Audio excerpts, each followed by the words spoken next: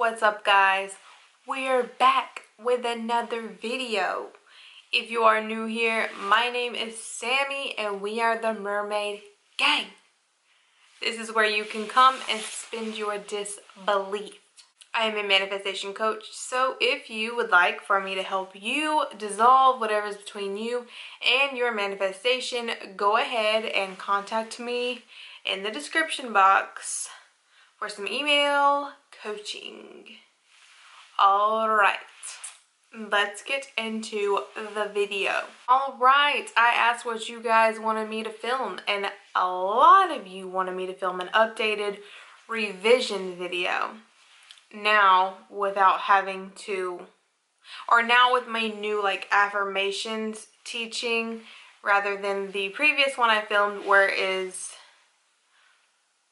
that is where you go back into the scene and it's all visualization and stuff like that, which is kind of hard for some people because, I mean, we don't want to think about the thing that upset us or traumatized us or hurt us. So this is better.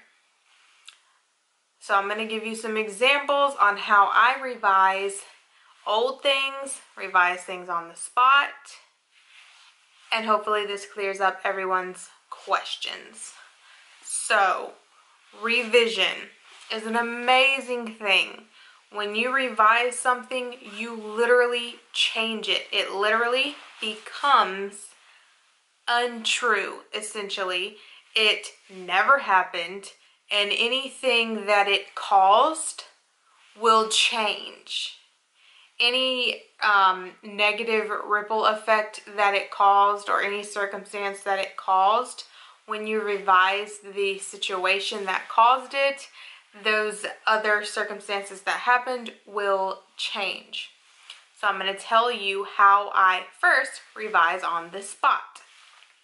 What I do specifically is, say someone is telling me something and it's not what I want to be hearing.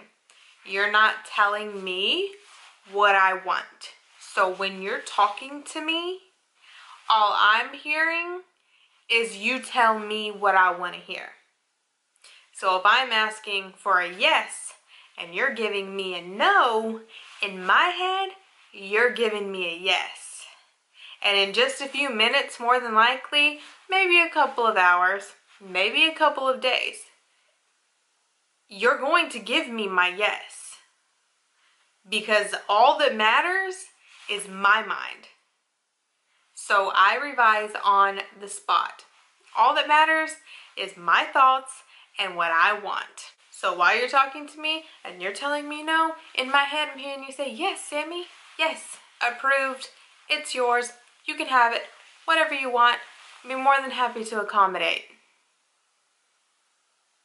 That's what's going on in my head when you're telling me no.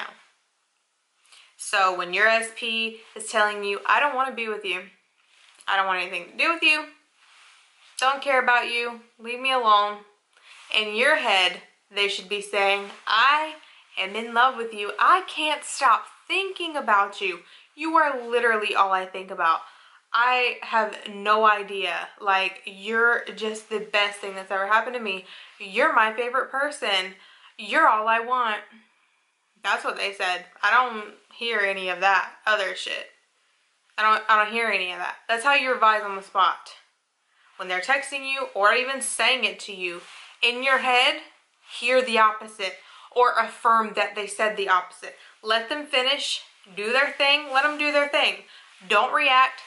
Don't even react in the 3D. Just say, okay, no prob. Or Gucci. And then go in your head and affirm, I know, he's always telling me how much he loves me. She's always telling me how she can't stop thinking about me. Revise on the spot. Doesn't matter what you hear or see in the 3D. Revise on the spot. Immediately, the second you get the chance, revise on the spot. Affirm, affirm. They're always telling me that I'm the only thing they can think about. They're always telling me how much they love me. Oh my God, he is always begging to see me. He's begging to see me right now. He cannot stand to be away from me. Revise on the spot. Stop letting these people upset you. These situations upset you. And even if they do, because I still react. I still get upset. I cried from frustration last week over my house shit. And then I got over it, got back on my thoughts, got my shit together mentally, and then it ended up working out perfectly. And I got everything I wanted. So, revise on the spot. Even if you reacted, revise anyway. React, cry, scream, I don't know. I don't know what you do when you react. But then pull yourself together, get your shit together, get your mental together, and go back to your affirming. Oh, so silly. They're always telling me how much they love me. He just told me how much he loves me. He is begging me to see him. He's begging me to call him.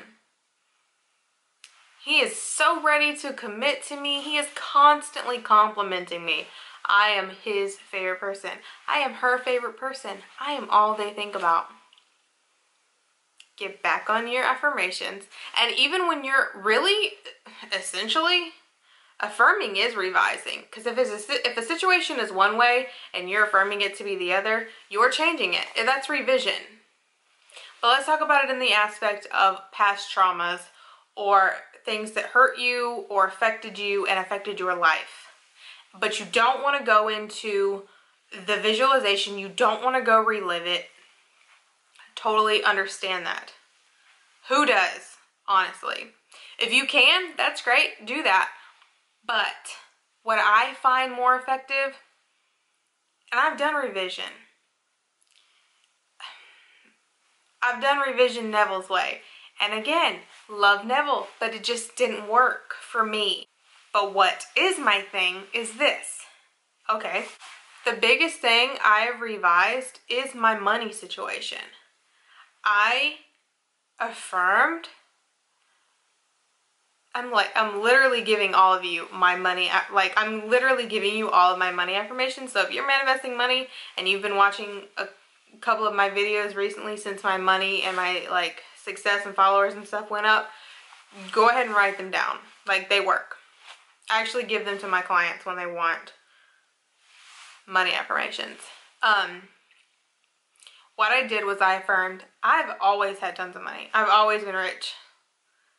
When really, I grew up with a single mom who had to work very hard for very little, and we barely had enough to get by. I couldn't be in any extracurricular activities in school, couldn't do any of that. Always struggled.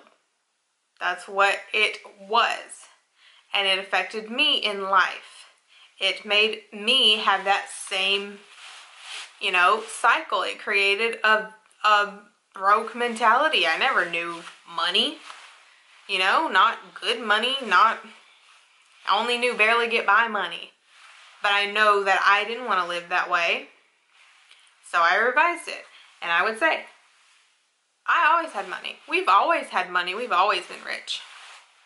But say that you have a pattern of getting ghosted. We'll say getting ghosted. What you're going to affirm instead is, I've always been great at relationships. Literally every person I've ever been with wanted to commit to me or did commit to me. I always have long-term relationships. I'm wife, husband material. My relationships have always been long-term. You just are affirming the opposite. But the key here, I'm going to tell you the key. The key is the absolute. An absolute is words like always. I have always been wealthy. I have always been great at relationships. So when you're saying, or if you've had a shitty life and I tell you to affirm, everything in my life has always been perfect, then it changes everything. Me and my toxic ass parent or cousin or aunt or uncle or whatever have always gotten along perfectly. Everything has always been wonderful for me. Everything has always been easy for me. I've always been extremely lucky. I've always gotten whatever I wanted.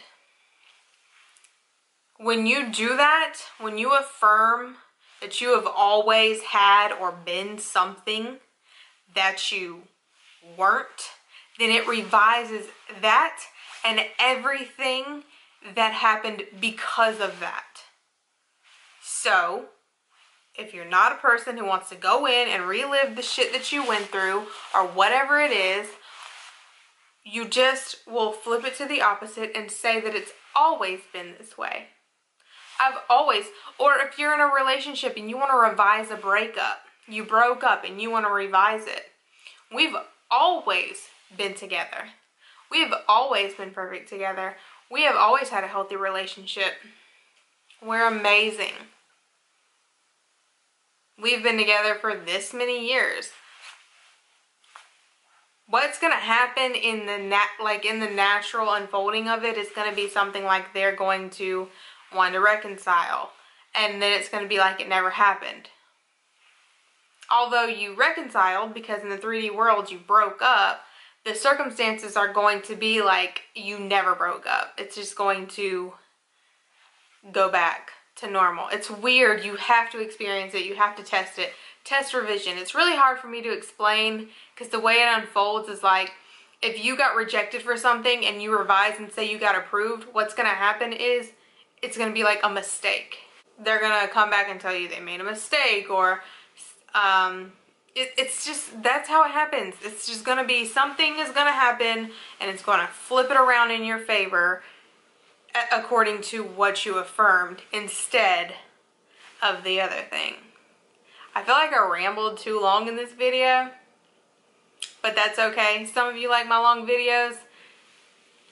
Some of you appreciate my short ones. I'm not trying to make this one long, but I wanted to give you like every example I could think of because revision seems to be very important to you guys. And I understand that. You want everything in your life to have always been perfect. So you can even use just that. Just that will change and revise any situation in your life that wasn't perfect. It will change that. And it will make you, it will put you in a reality where all you experience is perfection. So try that one. Everything in my life has always been perfect. And let me know what you think. Let me know what you revise if you're comfortable telling me and if you're successful with it. Thank you so much for watching. Please be sure to like, share, comment, and subscribe.